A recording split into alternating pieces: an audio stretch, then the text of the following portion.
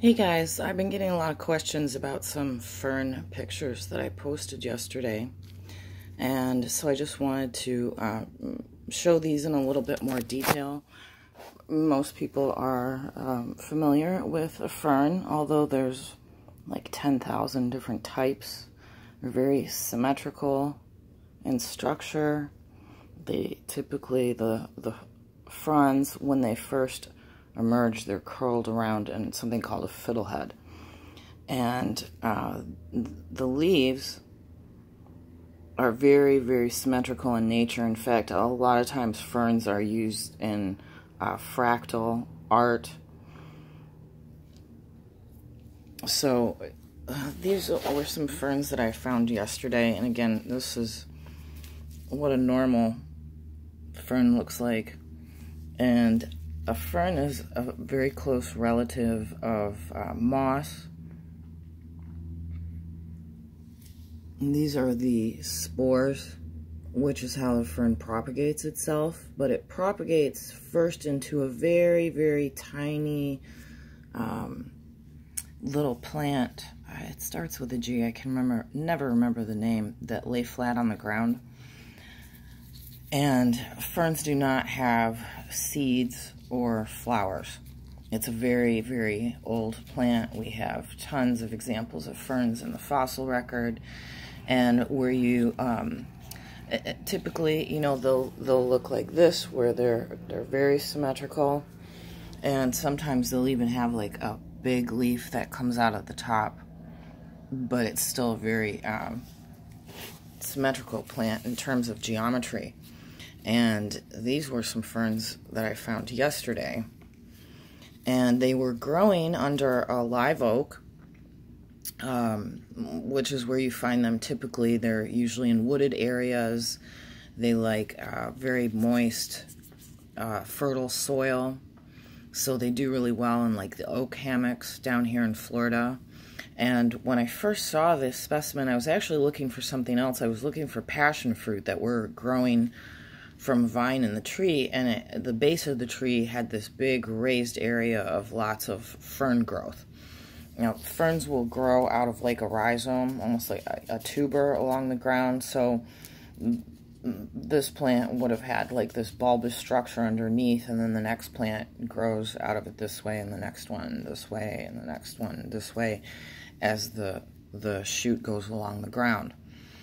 But when I first saw this, I was like, wow, I've never seen a fern like this. And I didn't see the ones with the witch's broom at the top initially, because there were actually 4 or 5 ferns that had leaves that were configured like this.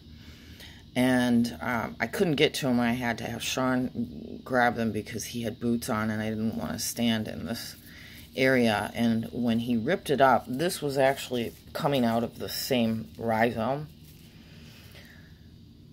And so what we have here is just endless bifurcations. And in fact, this specimen shows it better, where you'd normally have like one stem. It at some point here split off into 2, and then those split further into 2 more, and 2 more. But then not only did they split along the stem line, but the leaves are all bifurcated. So where you'd normally have something looking like this, okay, where you have this straight line, it split, and then it split again, and in some of these, they've split, I think there was one that split like 6 times, this one right here. So we've got 1, 2, 3, 4, 5, and 6 bifurcations on one leaf. This is probably one of the most messed up plants that I've ever seen. And I've seen some messed up stuff. I mean, every one of these leaves is different. There's no symmetry in this plant at all. Here we've got one that's split 1, 2, 3,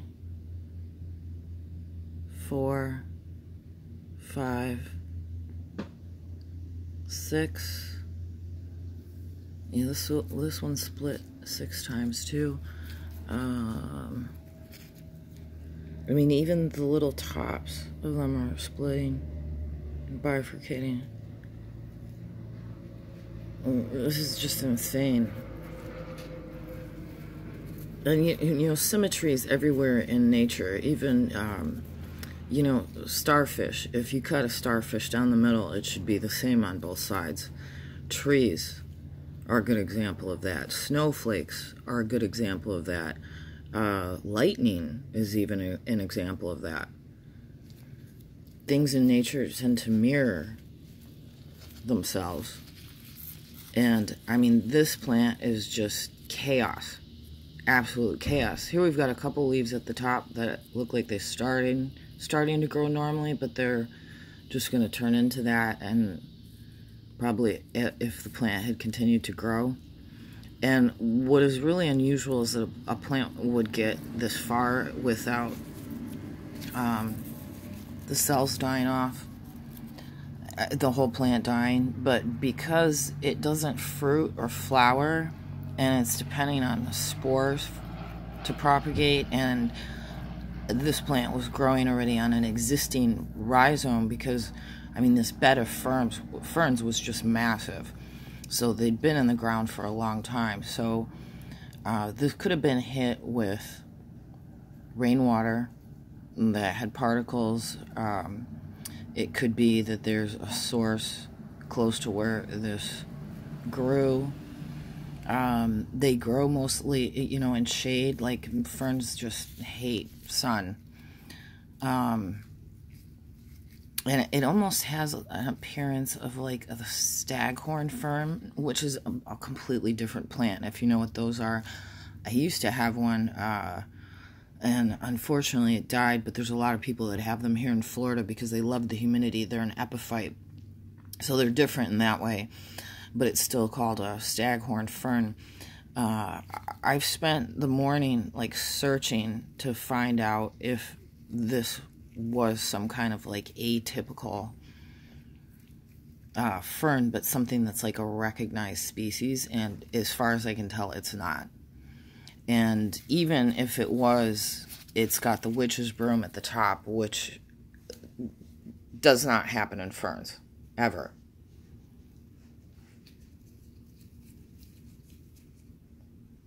I mean, this is something, you know, I'd expect to find in Japan. This is just ridiculous.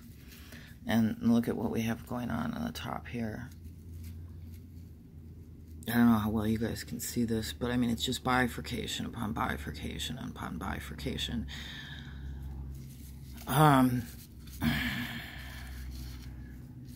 This specimen was found in Maitland, Florida, and Maitland is located in central Florida.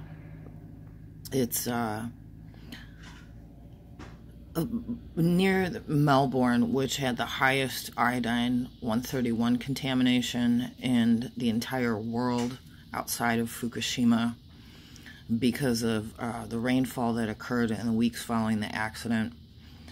If you can search E&E News, and we know that they've picked up cesium-134 and 137 in citrus down here throughout the entire state, because it rained a lot in Florida after the accident. Florida got hit really hard, and it's funny because a lot of people thought they were safe in Florida because they are so far away from Japan, but it's where the rain occurred in the weeks following the accident that got hit so hard. And then Florida has some other unique problems.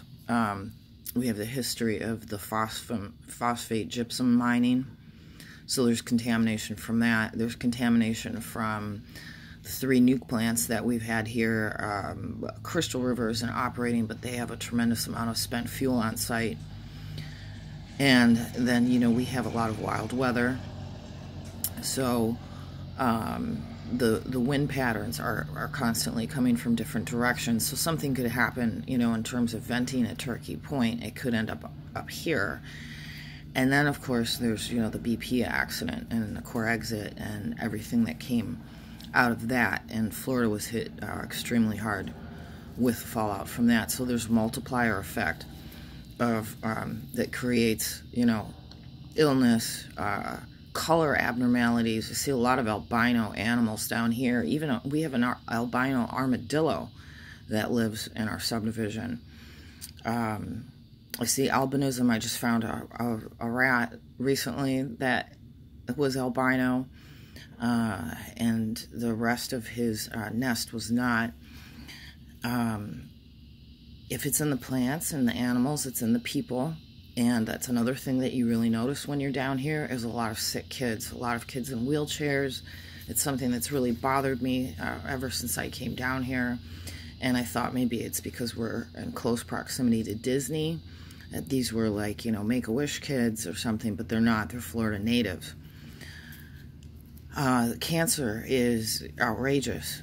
Just on my street alone, and probably like 10 houses on the street, someone has either died suddenly at a young age or has developed cancer at a relatively young age, under 50, or died of cancer because once they found out they had it, they were already at like stage 3 or 4. And it's not just where I live, like it's everywhere in Florida. It's a very, very sick population down here. And then, you know, we have, of course, a lot of sun exposure, increased gamma, and with grand solar minimum, that's going to be a problem for everybody. I posted a few links today on my Facebook page about that and on Patreon. So anyway, I wanted to share this specimen with you guys because it's just so unusual. It's just a complete chaos of the way that these plants are supposed to grow. And it's very disturbing to me. Again, normal fern, effed up fern. Stay safe, everyone.